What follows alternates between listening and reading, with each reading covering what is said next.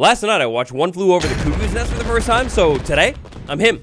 How do I look? Oh yeah, and by the way, Minecraft, they just changed everything forever. So I want to kick things off today by taking a look at the changelog, and more specifically, zooming out of the changelog. Take a look at this changelog. This thing is absolutely insane. The snapshot is gigantic. It's got technical new stuff, non-technical bug fixes. It's all here. Other than at the like button, I feel like legally there's only one spot we could begin today's snapshot video, and oh, that's with the continuation of the mystery from the last one. Breach 3. What in the world? Okay, go ahead and enchant that mace. Let's go ahead and just run that a couple times. Unbreaking 3. Oh, familiar. Density 3. No clue. What in the world? Unbreaking 3. Breach 3. Oh my god, the mace now actually has enchantments. There are not 1, not 2, but 3 brand new enchantments in the snapshot, and even better, the mace has a glow up. Every single enchantment that you're looking at right here can be put on the mace as well. Fire aspect too. 3 brand new enchantments. We're talking wind burst, we're talking breach, and we're talking density. Alright, so a good spot to begin here today is with the fact that the mace has kind of received a little bit of a nerf. The baseline additional damage that the mace is going to build up, like when you're falling, has been decreased. Previously, I would have one-shot this iron golem right there. Now I don't one-shot.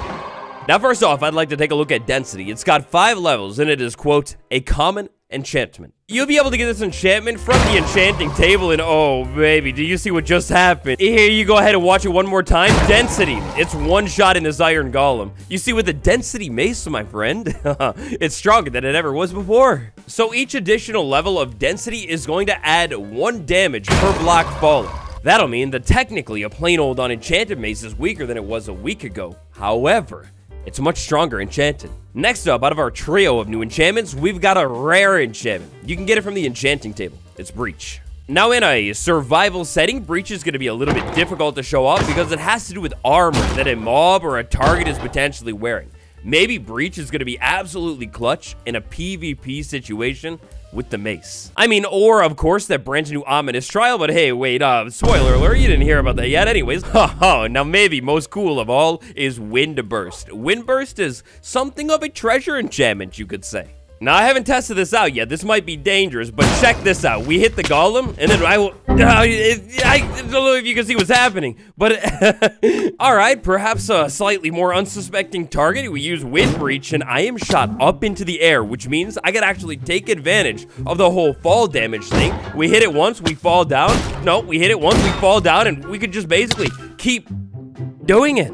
All right, so I haven't tested it out that much at all yet, but this is fun so far. Like, all right, buckle, buddy. Netherite armor. How do you like this? It's fun. No.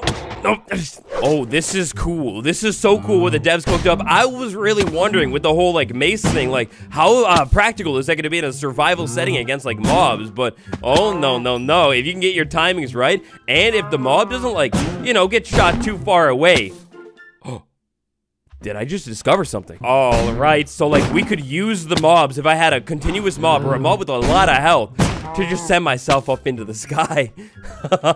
You know, this is exactly why I love making these snapshot videos. You discover something new for, like, the first time. And clearly from the start, I'm like something of a professional. This is so beautiful.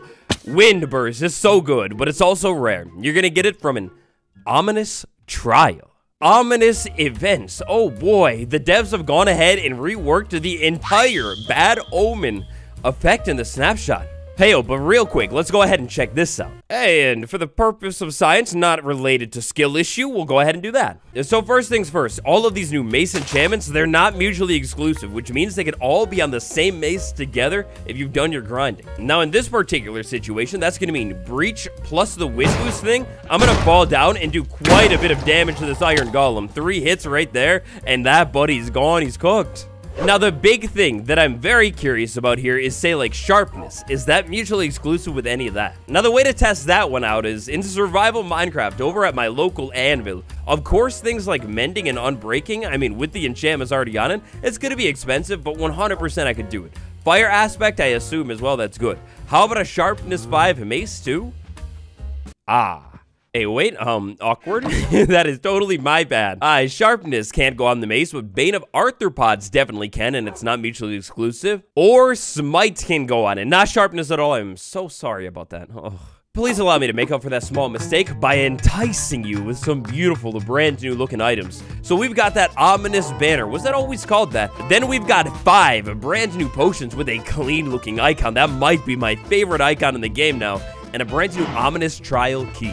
So the trial chamber update is actually going to spill into pillagers now and raids as well. That buddy, front and center right there. You know how it works. Traditionally, we would go ahead and take this buddy out and we'd get the bad omen effect. But check out that icon in the top corner. Oh yeah, that's right. There's no icon to check out. Instead, we still get the banner like normal, so that's pretty cool. And we've gotten an ominous bottle. Now this ominous bottle, we take a look at it. It's got Bad Omen 4. For my next science test, I'm learning in real time with you today. What I would like to do is find another unsuspecting poor pillager and do it again. Alright, so does it stack? No, it doesn't. I got a completely different bottle. This time just Bad Omen 1.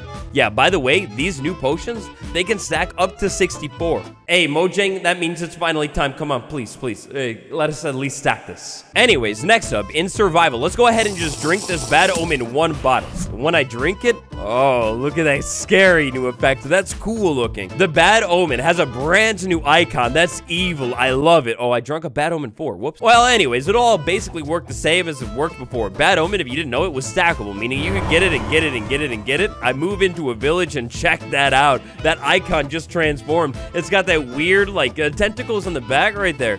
But now, I've begun a raid, and oh, look at that. That's so evil. So the effect is now turned into the Raid Omen effect, and it has a small countdown. That's gonna basically give you a little bit of time to prepare inside of the village. Maybe, like, run around and consider locking the villagers up or something like that.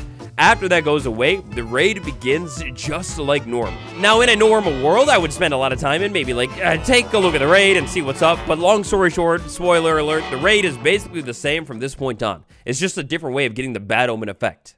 So that's gonna mean a lot of raid farms. Maybe some of them are broken, other ones are changed. For example, my raid farm, it should technically still work. It's just not going to be fully AFKable anymore. You'll get those Bad Omen bottles from time to time from the raiders, but you're gonna have to come back into the game and manually drink that bottle, because unfortunately, there is no splash Bad Omen bottle. Oh, buddy, they've done it again. They've done it again. I was working on a video, like, behind the scenes of, like, checking out every single room in the trial chambers, but then I never ended up putting it on. I record a lot of different things. Well, good thing I didn't, because they changed another chamber. And all of it, all together. Well, asterisk on all of it, because how you find it, that whole map mechanic from the last snapshot, yeah, that's still valid. That definitely works. However, inside of the trial chambers, we're gonna have different kinds of vaults now. And some are gonna be a little bit more uncommon than others, and the placement is completely changed.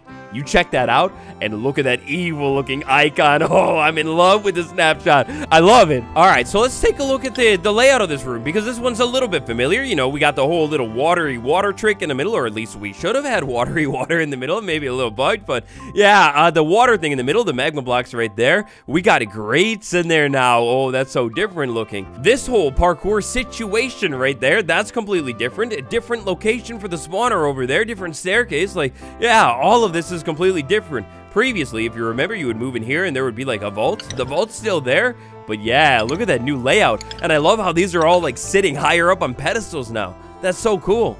Now, let's go ahead and move around through this vault right here, because look at that, the chamber up high right there. We got the more terracotta. Red terracotta, as far as I've seen so far, is gonna signify or help signify this different vault. Same with the candles every time, but oh man, this is so cool. Now, I don't know what to expect. I want to go into this one a little bit blind. I know that as soon as I give myself this whole Bad Omen effect and take on the trial, it's gonna shift entirely, but I don't exactly know how much it's gonna shift. I feel like this room, which also seems to be a much wider, grander layout than before, by the way. We got all these pots in there. The hallway was way more narrow before. I love it, but I feel like this might be a fun challenge to take on. It looks like we're gonna have some stray and maybe some spiders. Now, you gotta remember, when it was initially showed off, it was stated to be a mid-to-game challenge, so I'm going with, like, diamond, which is maybe a little bit more late game, but I'm not enchanting anything. Now, before I do anything here, I'm gonna go ahead and drink this Bad Omen bottle and get the ominous effect. After that, I'm gonna go ahead and move a little bit closer to the vaults or the trial, whatever you want to call these things. I'm gonna walk closer to it, and then, oh, look at that, it completely shifts and changes. Now, oh no, you got the trimmed armor, boy, no, leave me alone. We're gonna go ahead and move a little closer to that one. It seems like you got to be closer now. And yeah, these mobs, not only do you see the particles around it, they have a different effect going on, but the mobs are going to be a little bit more dangerous now. Essentially, you take on a trial with the bad omen effect, and oh, the different sounds, that's evil. You take it on with a different effect, and it's going to be way more dangerous. Stop it, buddy. Leave me alone. Leave me alone. Look at their armor. That's so cool looking. Now, right now in the snapshot, you try it out. You can get the trimmed armor actually dropping from these things. The dev said that it's not going to work like that forever. I feel like it totally should. Anyways, after we take them all out, are you gone?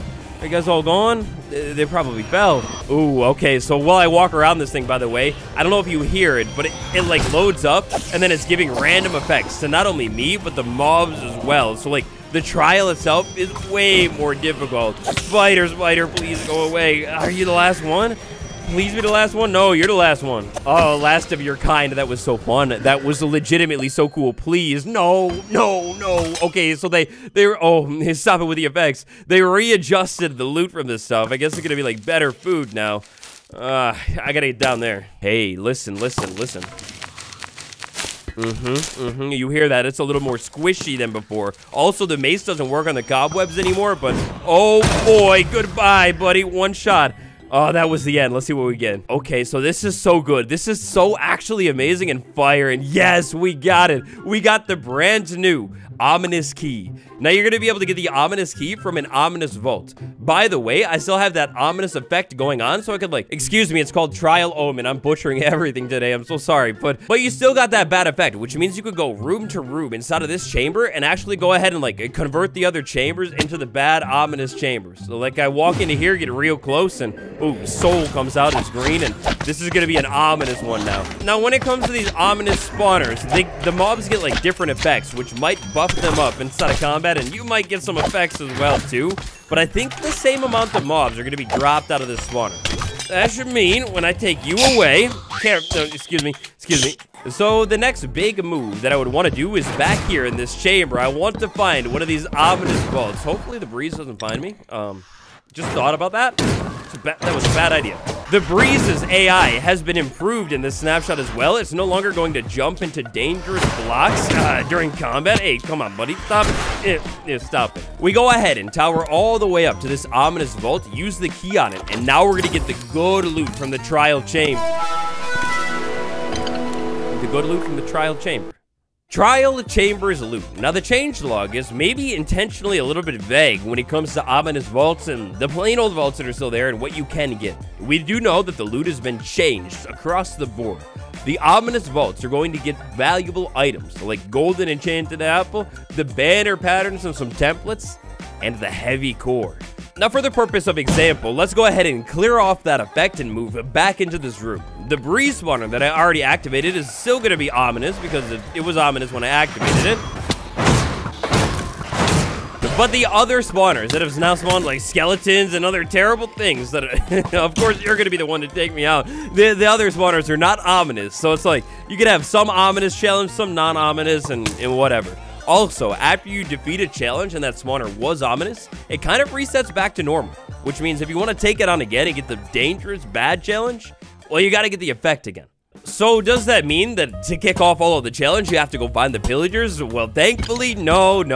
Here we have a plain old classic vault that's going to work the same. If you take on a normal trial challenge, you could get a normal key. Then you could take that normal key and unlock one of the vaults. And look at that, on the first try, right there, I got diamonds this time, a little bit better. And I've gotten myself an ominous bottle. Now, what I want to see here is what kind of levels are we looking at when it comes to the ominous bottle that I get from this thing. And, oh, man, it doesn't look like any luck this time. According to the changelog, the ominous bottle is going to be uncommon loot from this vault, but it still definitely is loot. And, hey, look at that. It looks like across the board, the loot in general is maybe looking a little bit better. Oh, by the way, that brand new Mace enchantment, the treasure one I talked about earlier, you're going to have to get it from one of the more dangerous vaults. Oh, wow. It looks like I just got, like, crazy lucky on that first one, because when I'm opening all these other vaults, I'm actually not, I'm not getting that bad omen potion. I wish that would be, like, maybe a little bit more common, or I'm just having terrible luck right now. I love the idea of being able to optionally up the difficulty inside of this thing. So, oh gosh, like looking at this changelog here, there is so much inside of this snapshot. I don't know if I got it all. Definitely keep your eyes out for an Everything series episode on the trial spotters now, because that's definitely going to be a thing. But let's take a look at the effect things that you could get. Now, keep in mind that this effect stuff is only going to happen. Oh, another one of those. This effect stuff is only going to happen if you approach a trial chamber vault. Whoa. Oh, that's brand new. We got a lot of different layouts. I love that fountain. Anyways, these effects that we're going to take a look at will only happen if you approach the vault with this effect and take it out in survival and turn it into like the dangerous one. The effects that will be granted to both you and mobs at random: a wind charge one, a weaving one, which this is so cool that these mobs can have these effects and just like randomly throw cobwebs out when they're taken out. Oh, that's evil. Oozing, which is going to spawn slime in randomly when they're taken out. That's evil. And infested, that's what happened with the silverfish that I experienced. I was wondering what in the world. Anyways, next up, I guess we should move on to layout, because apparently the layout of the trial chambers has been changed. This room, by the way, I'm thinking about it now, maybe has some function. You could open the door and just hide in that room if you're getting overwhelmed. But anyways, this trial chamber is absolutely ginormous. So that's the big room that we were checking out. We got the circle room over there. But moving around, we've got a whole nother layer to this thing. Oh, with a big maze room. I think that's the pedestal one. And then moving down here, even more as well.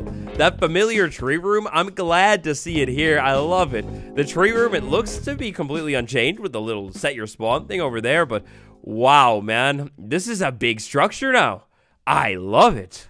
Wait, what's that? You were about to leave. You thought the changes were done for today. No, my friend, they're not. This is a round of changes that I actually almost missed from the changelog too. But yes, inside of this snapshot, we have ourselves, well, we kind of have a little bit of a brewing update. New potions that are able to be brewed. So we're going to start everything off the same. And then every one of these new potions is going to kick off with an awkward potion. So this first potion, we're going to go ahead and brew this with a slime block. Go ahead and brew it up, and then we get a potion of oozing. Next up, we're going to use that brand new breeze rod inside of the brewing stand to get ourselves a potion of wind charging.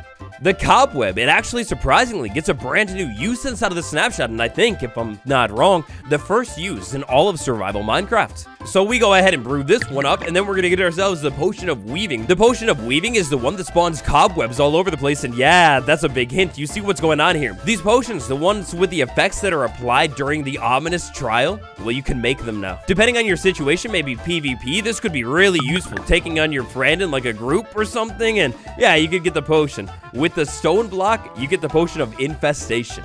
And yes, as you would maybe hope and dream, you can make splash and lingering variants of these potions as well, which means you can apply these things to random mobs. Like, let's say this poor cow over here. I'll go ahead and take the cow out, and then because of the effect, slime are actually spawned in just like that.